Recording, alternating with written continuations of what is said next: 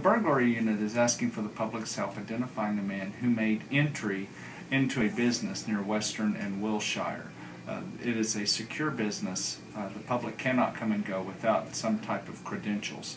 The man apparently broke a lock on one of the doors and roamed around inside of the building. It's unclear if he took anything or not. However, the same man has been seen lurking around in the parking lot of the business, staring at women as they go to and from their automobiles. There's photographs of the man that have been released to the media today and of his vehicle.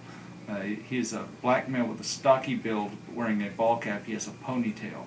Anyone who sees these photos and recognizes this man, we want to hear from him through Crime Stoppers 235-7300.